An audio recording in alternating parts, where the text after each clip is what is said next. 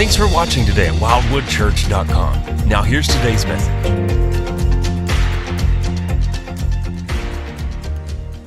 All right, well, good morning, Wildwood, and happy Palm Sunday to you this morning.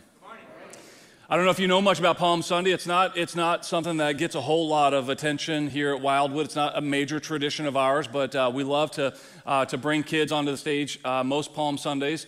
And you know, each gospel, Matthew, Mark, Luke, and John, record the triumphal entry of Jesus, what we call Palm Sunday, on this day of his Passion Week. I'm particularly drawn to the Gospel of John. And in John chapter 12, beginning in verse 12, we read the narrative of Palm Sunday, and or the triumphal entry. And you know, for many of us, if you've grown up in a church that really celebrates, makes a big deal of Palm Sunday, maybe you have left with a palm branch. Have you ever done that in the shape of a cross, maybe?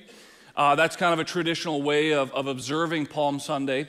Unfortunately, we don't have any of those, so don't get your hopes up. We don't have any of those. But Palm Sunday is called Palm Sunday because on that Sunday, Jesus entered into Jerusalem riding on a donkey's colt, and to much fanfare. Great crowds of people gathered around him, shouting out, "Hosanna," which means save now, liberate us, save us. Blessed is he who comes in the name of the Lord. And they laid down palm branches and their cloaks, their outer garments, on the road for Jesus to enter. It was a kingly welcome. So Palm Sunday was all about these massive crowds welcoming Jesus. But we are here, we exist, the church exists because it didn't stay that way very long. In fact, Palm Sunday didn't even end with belief. It began with shouts of Hosanna. It began with shouts of liberation, of save us. Our King has come to liberate us from Rome. And immediately Jesus begins to rebuke. If you refresh yourself of the four Gospels, the narratives of the triumphal entry, you see he cleansed the temple. He goes into the religious center, the temple, where they have made a mockery of this, and now it's this place of for-profit, of cheap sacrifice. And he turns over the tables, the money counters, those that are exchanging currency. He rebukes the crowd. John records that this great crowd had gathered around him because they heard that he raised Lazarus from the dead. Jesus was a spectacle. And they gathered to see the show. And Jesus said things like the Son of Man must be lifted up. And they said, yes, but Messiah is supposed to last forever. How can you say that the Son of Man must be lifted up? Who is the Son of Man? You see, there's this lack of belief. And Jesus rebukes them, corrects them, speaks to them. He doesn't withhold the truth. He refuses to become the Messiah that they desired in order to become the Messiah that they needed, or to be the Messiah that they needed. But so few in the crowd believed. John narrates the scene like this in John chapter 12, verses 37 through 40. Though he had done so many signs before them, they still did not believe in him, so that the word spoken by the prophet Isaiah might be fulfilled. Lord, who has believed what he heard from us? And to whom has the arm of the Lord been revealed? Therefore they could not believe. For again Isaiah said, he has blinded their eyes and hardened their hearts, lest they see with their eyes and understand with their heart and turn, and I would heal them. What began on Palm Sunday with celebration ended in unbelief and hardened hearts. And unfortunately, in the following decades, not much changed for Israel. And Paul, in our passage today in Romans chapter 11, verses 7 through 10, 7 through 10, sheds light on the unbelief of Israel that was marked so clearly on this day in the Passion Week of Christ, Palm Sunday, and endured and still endures today. So let's read here in Romans chapter 11, verses 7 through 10. Paul says, "What then? Israel failed to obtain what it was seeking. The elect obtained it, but the rest were hardened. As it is written, God gave them a spirit of stupor, eyes that would not see and ears that would not hear, down to this very day. And David says, let their table become a snare and a trap, a stumbling block and a retribution for them. Let their eyes be darkened so that they cannot see, and bend their backs forever." Let's pray. Father, we come to you on a day that was characterized by celebration, by shouts of Hosanna, but that is muffled by the truth that would be expounded over the following days. And what began with Hosanna ended with crucify him. And so, Lord, we cannot deny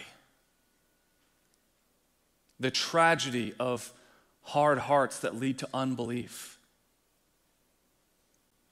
And Lord, we face that even today. I pray, Lord, that you would soften hearts and give eyes to see and ears to hear, that we might understand and believe. In Jesus' name, amen. So Paul says, what then? In other words, what do we make of all this? What's the conclusion? After all that I've just laid out in chapters 9 and 10, what then? Here's the conclusion. Israel failed to obtain what it was seeking.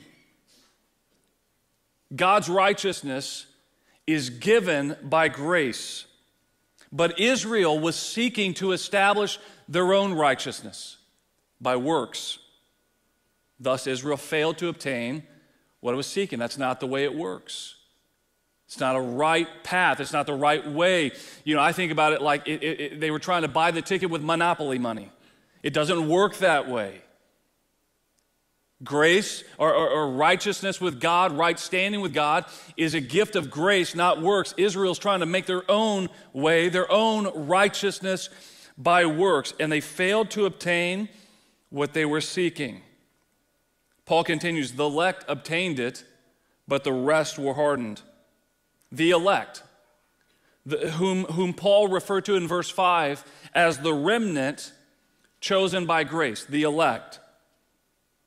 The elect have obtained the righteousness of God. Why? Because we worked so hard to get it? Because they were such great people? They were so virtuous? They were more virtuous than the most virtuous Jews? No, they obtained it because it was a gift by grace or of grace. It was imputed to them through faith, not works. They were chosen by grace, not because of any virtue, not because of any works on their part. Why? Why did God do it this way? Well, Paul sheds light on that in Ephesians 2 when he says, lest anyone should boast. Salvation is by grace through faith, not by works, lest anyone should boast. What are we prone to do? We are so prone to boast in our achievements. If you and I had earned our salvation, in fact, this is what Paul reveals to us in Philippians 2. He says, all these things that I counted as precious to me, I now count as garbage. The things that I have to boast in, my heritage, my education, my background, all of these things I count as garbage now because of Christ. But before Christ, what did he do? He boasted. So why did God do it this way? That salvation, that right standing with him is a gift of grace so that you don't boast.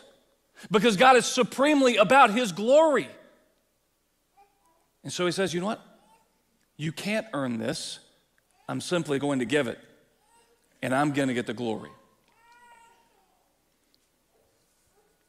The elect of God recognize that they've obtained what they have because of grace. That's why we sing worship to God. That's why we praise the Lord. Who is like the Lord? The Lord is my salvation. Not my good works. Not I'm a good church attender or member. I'm a good person. But rather, the Lord is my salvation. God gets the glory. The elect obtained it, but the rest were hardened, Paul said. The rest were hardened. Now, this reminds me of Romans chapter 9, where Paul quotes from Exodus chapter 33, verse 19. The context is Moses and Pharaoh, and God is speaking to Moses. I will have mercy on whom I have mercy, and I will have compassion on whom I have compassion. Why? Because I'm God. Because I can, because that's who I am. I created you. I created the world. I'm sovereign. I'm supreme. I will have mercy on whom I have mercy, and I'll have compassion on whom I have compassion, and everyone else gets justice. No one gets injustice. You get mercy or justice with God. A few verses later in Romans 9:18, he says, so then he has mercy on whomever he wills, and he hardens whomever he wills. Now, this may evoke in you a desire to rebut, to say that's not fair.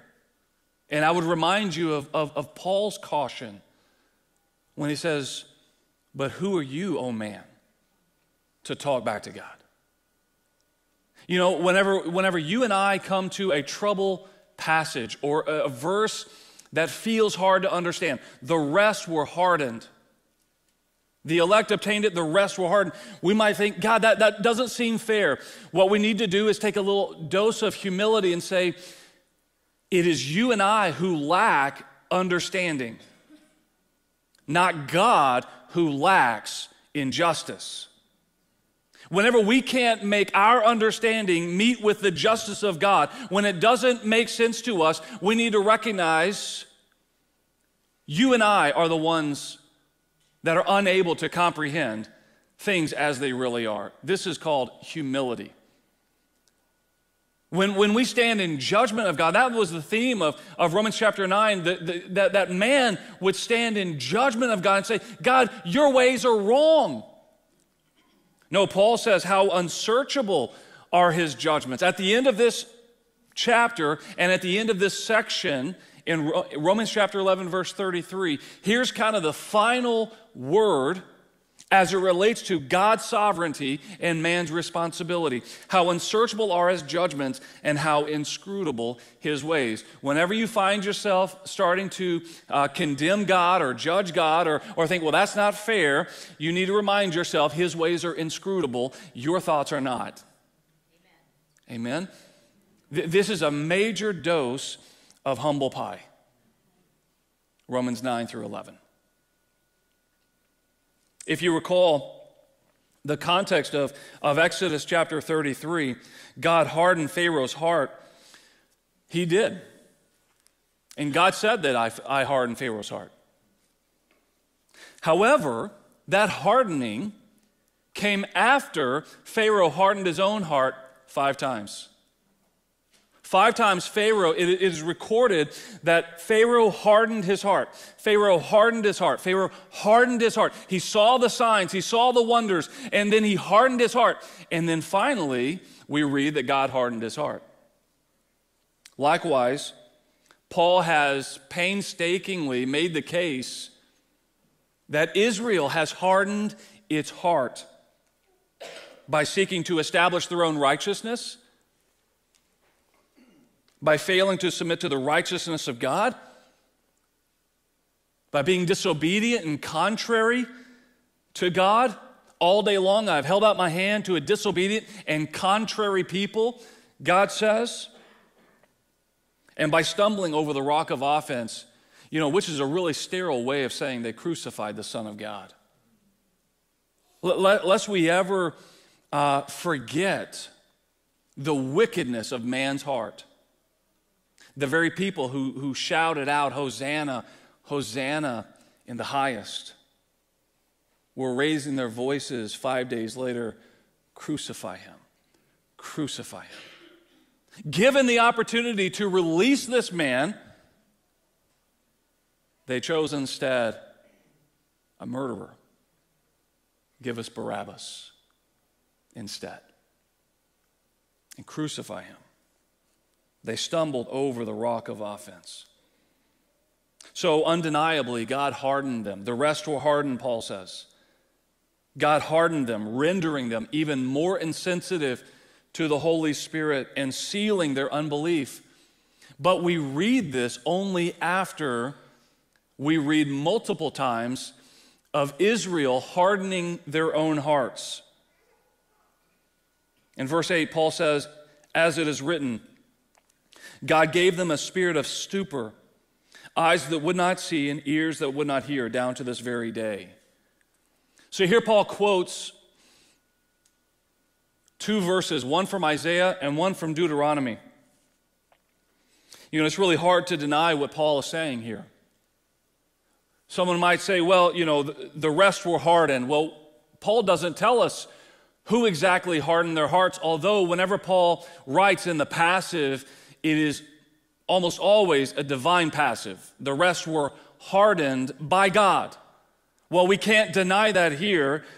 God gave them a spirit of stupor, eyes that would not see and ears that would not hear, down to this very day. A spirit of stupor is a mind that fails to understand. It is like a deep sleep. That's the actual phraseology in the Isaiah verse. But Paul quotes from both Deuteronomy and Isaiah, and it's interesting here because in the law, no one would be pronounced guilty unless 2 or 3 witnesses agreed. And here Paul appeals to 2 witnesses. And this is actually something that you can find throughout Romans 9 through 11, this appealing to 2 witnesses from Scripture. Deuteronomy represents the law, and Isaiah the prophets, 2 witnesses from the Word of God testifying about Israel's apostasy. Interestingly, the actual verse that Paul quotes in Deuteronomy says, but to this day the Lord has not given you a heart to understand, or eyes to see, or ears to hear. Now the context there, this is Moses speaking to the people of Israel after the 40 years of wandering. After the manna from heaven, the quail, the water from the rock, after we read that their clothing did not wear out, for 40 years in the wilderness, their clothing did not wear out. And in spite of all of these things, we read, Moses tells the people that they still don't get it. Despite seeing all that God has done, despite observing firsthand the miracles, the deliverance out of Egypt, the deliverance from Pharaoh, the mighty miracles, the pillar of flame at night, the pillar of cloud by day, they still don't get it. Paul says God gave them a spirit of stupor. That is a quote from Isaiah 29. Here's the actual verse.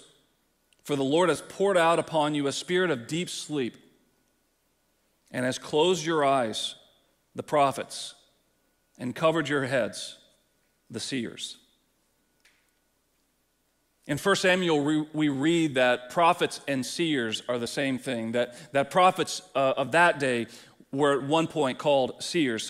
So God sent prophet after prophet who called the nation of Israel to faithfulness and repentance. And what did they do to them?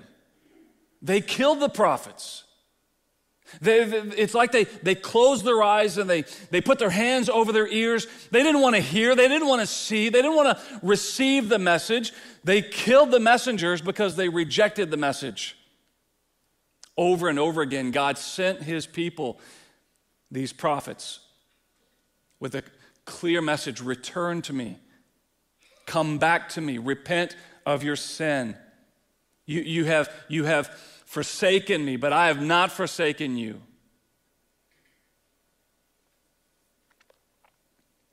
In Luke 10, Jesus helps us understand what they should have seen. They couldn't see it. They failed to see it. And in Luke chapter 10, we see, or we understand from Jesus' words, what they should have seen. In Luke chapter 10, verse 23 and 24, we read, "Blessed are the eyes that see what you see."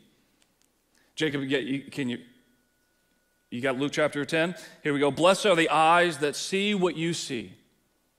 For I tell you that many prophets and kings desired to see what you see and did not see it, and to hear what you hear and did not hear it." The context is Jesus had sent his disciples out, 72 disciples, 2 by 2, into these villages on a short-term mission trip.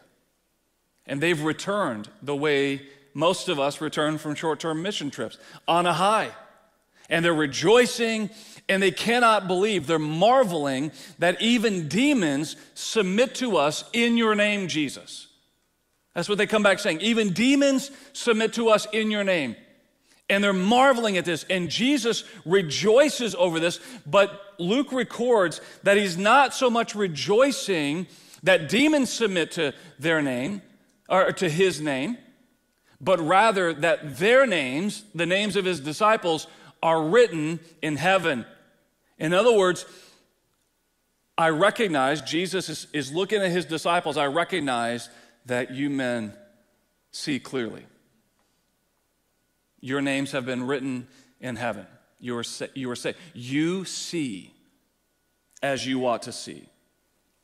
He says, I thank you, Father. He prays here in Luke chapter 10. Before he said that about blessed are the eyes that see what you see, here's what he says. I thank you, Father, Lord of heaven and earth, that you have hidden these things from the wise and understanding and revealed them to little children. Yes, Father, for such was your gracious will. All things have been handed over to me by my Father, and no one knows who the Son is except the Father, or who the Father is except the Son, and anyone to whom the Son chooses to reveal him. And then he says, blessed are the eyes that see what you see. For I tell you that many prophets and kings desire to see what you see and did not see it, and to hear what you hear and did not hear it. So what should Israel have seen? They should have seen Jesus as Messiah.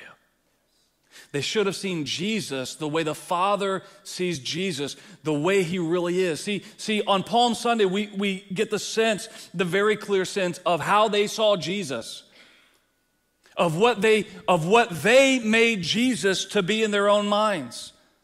Political rescue, immediate salvation. But what Jesus came to bring was ultimate salvation and eternal rescue. What should they have heard? They should have heard the gospel. They should have heard the message that went first to the Jews and then to the Gentiles. By the time that Paul is writing this, the gospel has already gone to the Jews. It's already gone to Jerusalem. By this time, there are tens of thousands of Jewish believers calling upon the name of Jesus, believing the gospel, repenting of their sin, being saved, and yet so few, that represents so few of the Israelites. And Paul is helping us to understand why so few. Why did most of the Jews reject their Messiah? They would not see Jesus as he is, and they would not hear the gospel of their salvation.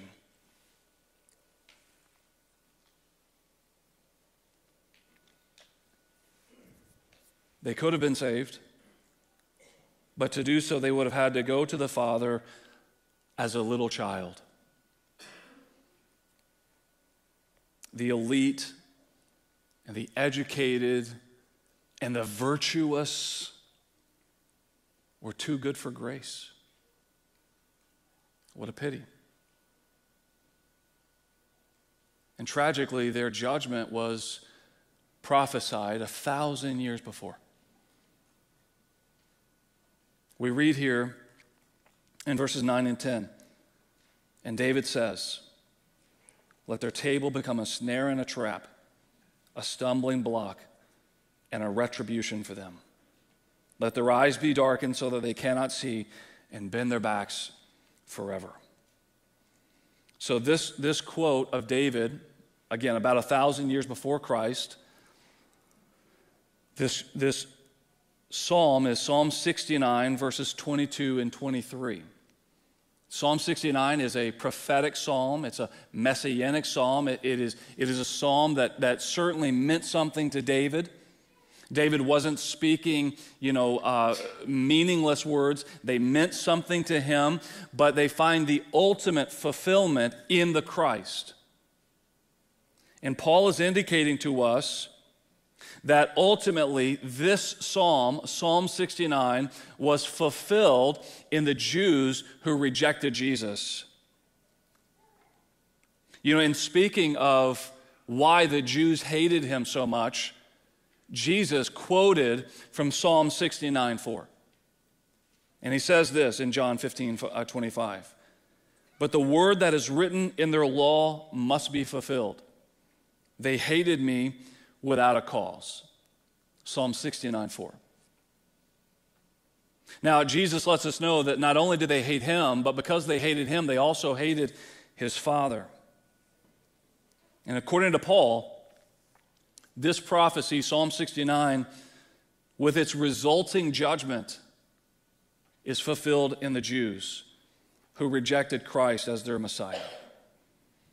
Now, returning back to the context in Romans, it becomes more clear to us that the elect, chosen by grace, were given the righteousness of God through faith, not works, and the rest reaped the due penalty of their hardness of heart. And what I find incredibly ironic is that Jesus, through the Holy Spirit, spoke these words of judgment 1,000 years before his crucifixion.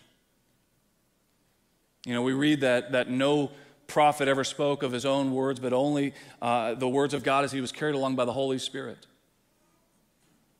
And Jesus, through the Holy Spirit, speaking through David, pronounces judgment upon those who rejected him 1,000 years before his crucifixion.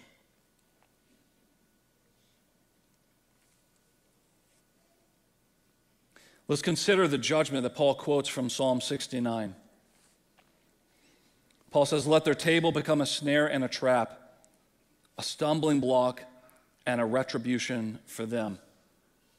So in the ancient Hebrew world, the table was a place of safety, a place of sustenance, a place of fellowship, a place of security. When you think about your table, I hope that when you think about your table, it is a place of safety and sustenance and fellowship and security. It ought to be. Amen? The table was a place of refuge. You go to your table to find peace and safety from the dangers of the world and nourishment and life. But David, in Psalm 69, and here Paul, in Romans 11, called for the refuge to become a snare and a trap and a retribution and a stumbling block for them. What a tragic change of fortune. You follow me? your table, your refuge, your place of sustenance and safety and fellowship is now turned into a trap and a snare, and it is your judgment. Now, what exactly Paul meant by the table is unclear. He doesn't specify. David doesn't specify, but we know that the Jews considered God's word, specifically the Torah, the first 5 books of the Bible, or the Pentateuch, to be their source of spiritual sustenance, to be their security, to be their refuge. The Jews saw the Word of God as their safety. Listen to what Jesus said to the Jews. You search the Scriptures because you think that in them you have eternal life. You think that in the Scriptures you have eternal life.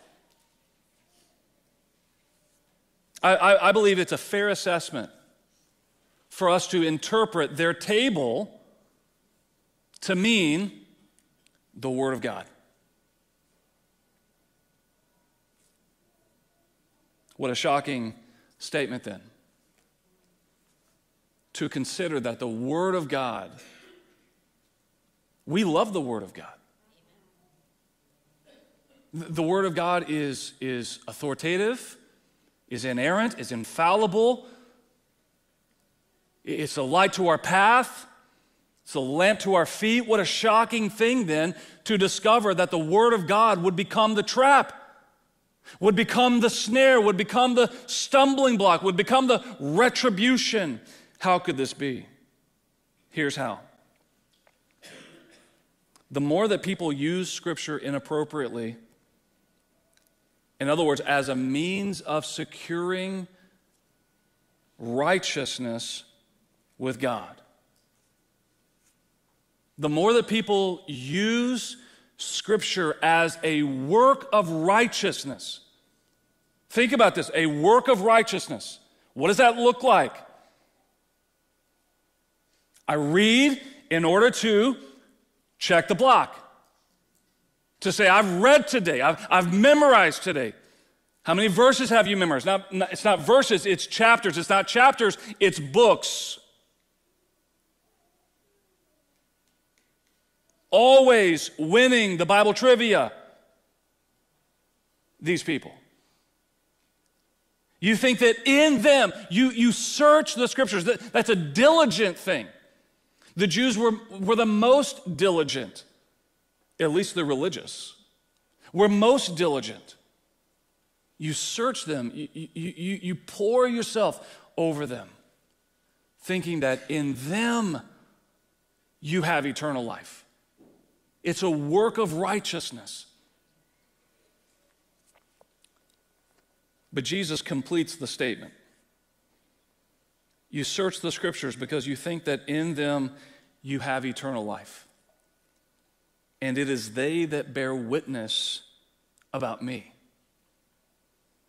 Yet you refuse to come to me that you may have life. You'll pour yourself into Scripture. And all Scripture, from Genesis to Revelation, all Scripture points to Jesus. They reveal to us our need for a Savior. They reveal to us the plan of God for salvation. They reveal to us the fulfillment of that plan in Jesus the Savior. I want you to listen to the words of Jesus on Palm Sunday.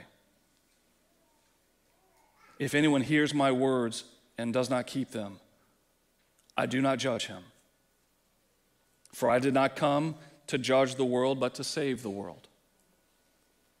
The one who rejects me and does not receive my words has a judge.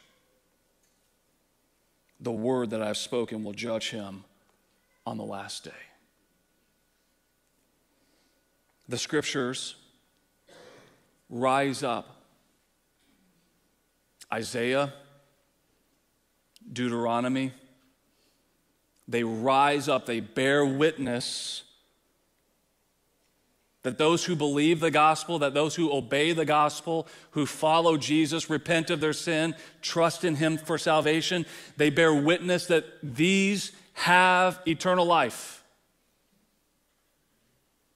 And those same witnesses, the Word of God, rise up and they bear witness against those who refuse to hear and to heed the Word. And they will bear witness that it is these who have failed to obtain what they sought. Jesus rebuked the Pharisees over and over again, but at one point he appeals to Isaiah 6, saying to them that they had eyes that would not see and ears that would not hear, because they refused to receive what was offered to them as a gift of grace. He said, "You would not turn to me and live." Because they thought that in Scripture they had eternal life. I believe that's symbolic of so much that religious people do in the vain attempt to establish their own righteousness. The things that people do to in their mind atone for their own sin.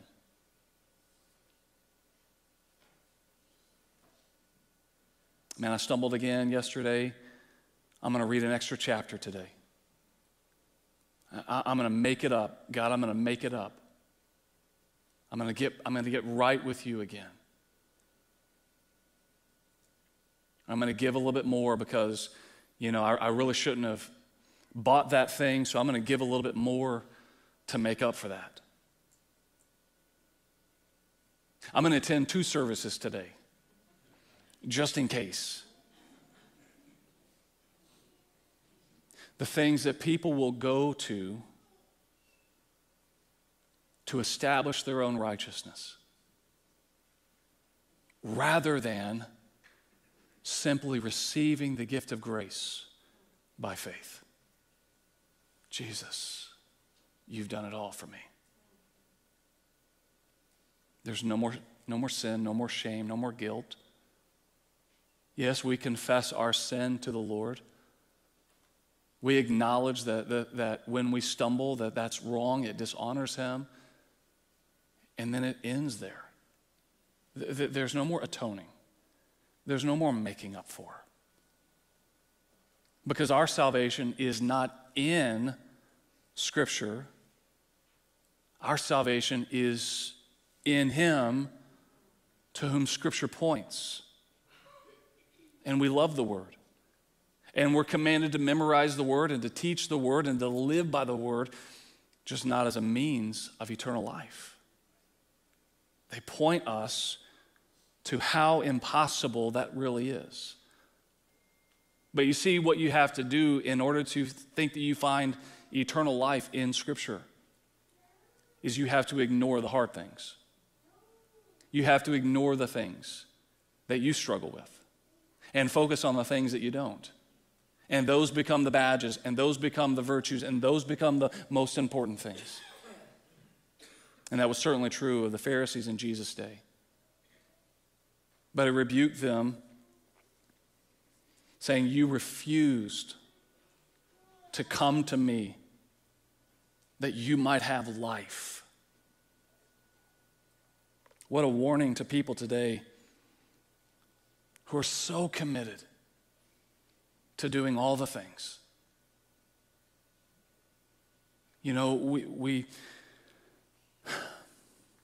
If people 2,000 years ago could stand on the road in Jerusalem and take off their outer garment and lay it beneath the hooves of the donkey carrying Jesus, and they could say the words, Hosanna, Hosanna in the highest.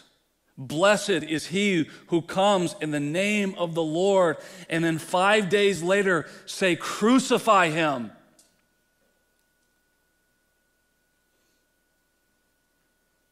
If people 2,000 years ago could do that, is it possible that people today could gather together around a spectacle and make Jesus something that they want in their own mind? The Jews wanted a political savior. Maybe you want a marital savior, a financial savior, a depression or an anxiety savior. Is it possible that people could come today, could gather in the name of Jesus, and they could be standing upon their own virtues, and the Word could be so central to that? You know, tell me about your walk with Christ. Tell me about your relationship with Christ. Well, I read the Word every day. I memorize it. I study it. I go to 15 Bible studies a week. Do you see my highlighters? Nah. I have some highlighters. I just don't carry them with me everywhere I go. But I ask you about your relationship with Jesus. Yeah, but I memorize the Word. I love the Word. The Word points to Jesus. I've memorized books of the Bible. These books reveal to you Christ. They reveal to you your inadequacy. Do you love Jesus?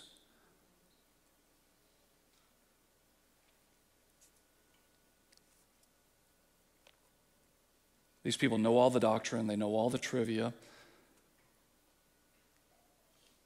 but they sit down to the table of the Word. I want you to close your eyes for a moment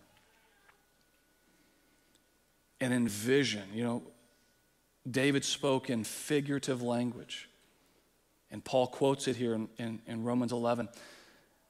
They sit down to the table of the Word of God. And it's their place of safety and sustenance and security. It's their refuge. They refuse to come to Jesus by faith. They refuse to humble themselves before Jesus and say, I cannot do this. I need you, Jesus. And the Word of God becomes their trap and their judgment and their retribution. Consider the words of Hebrews 13. You can open your eyes. Consider the words of Hebrews 13, a sober warning. Take care, brothers, lest there be in any of you an evil, unbelieving heart, leading you to fall away from the living God. Let me pause here. The author of Hebrews understood that the gathered church could have unbelievers among them. Even people who think that they're safe. They think they're in the refuge. They think because they have fellowship in the body. They rely upon the social gathering, the fellowships, the potlucks, and we're about to have one. That's their assurance.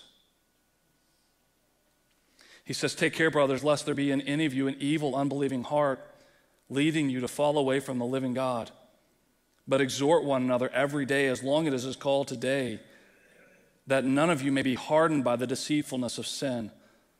For we have come to share in Christ, if indeed we hold our original confidence firm to the end. It's not about how you began. It's not about did you walk an aisle. It's not about did you pray a prayer. It's not about did you close your eyes and lift your hand when a pastor asks you to pray this prayer. It is about, are you believing the gospel today? See, if you can fall away, you never believed it really. The evidence that you are saved is that today you still believe the very gospel that saved your soul. Are you still convinced that Jesus Christ is the way, the truth, and the life, and no one comes to the Father but by him? That if Jesus let go, you would fall. But because Jesus refuses to let go, you will endure to the end. As it is said today, if you hear his voice, do not harden your hearts as in the rebellion. For who were those who heard and yet rebelled? Was it not all those who left Egypt, led by Moses? And with whom was he provoked for 40 years? Was it not with those who sinned, whose bodies fell in the wilderness? And to whom did he swear that they would not enter his rest, but those who were disobedient? So we see that they were unable to enter because of unbelief. Unbelief in the wilderness. Unbelief on Palm Sunday. Is there unbelief today? Do you want to enter the kingdom of heaven? Do you want the salvation that this Jesus brought? You enter by belief. Do you already believe? Praise the Lord. Jesus said, blessed are the eyes that see what you see. Whenever you find in yourself, I don't know what blessings I can count, Jesus. Lost my job, lost my dog, my truck don't work, my wife left me, I don't know what blessings I have. Do you believe the gospel? Blessed are you who see what you see. Palm Sunday was a day of tragic irony. Many people thronged to Jesus in fanfare, in celebration, in shouts of exuberance. But they would not believe his word. What began with Hosanna on Sunday ended with crucify him on Friday. Because of hardened hearts and blind eyes and deaf ears. Today, if you hear his word, do not harden your heart as in the day of rebellion. Amen. Father, we love you. We thank you for Jesus, the author and perfecter of our faith. Lord, you have blessed us to see what so many longed to see, and to hear effectually the gospel of our salvation, and to be given the imputed righteousness of Christ. But Lord, it's not lost on me that great crowds came around Jesus on this day of the last week of his life. And they wanted Jesus to be what they wanted him to be. And they refused to believe his word. And his word will rise up in judgment against them. I pray, Father, that today there would be soft hearts and eyes that see and ears that hear. And there would be real, genuine celebration as we sing to our King, Jesus. Amen. Hey, thanks so much for watching online. I hope that this message has inspired you to greater faith, has encouraged you, maybe convicted or challenged you. We're grateful to be able to provide this content to you online, live and on demand. If you haven't done so already, follow us on Instagram, like us on Facebook, subscribe to us on YouTube so that we can get this content right to you as soon as we upload it. But we believe that as a follower of Jesus Christ, that you need the body of Christ. You need the local church. And so if you're in the Quad Cities, let me invite you to personally join us in person for our gatherings on Sundays at 9 a.m. and 10:40. If you're not in the Quad Cities, I want to encourage you to go find a local church that teaches the Bible, that serves the community, that loves Jesus, that gives grace. Well, hey, thanks again for watching, and we hope that you were blessed.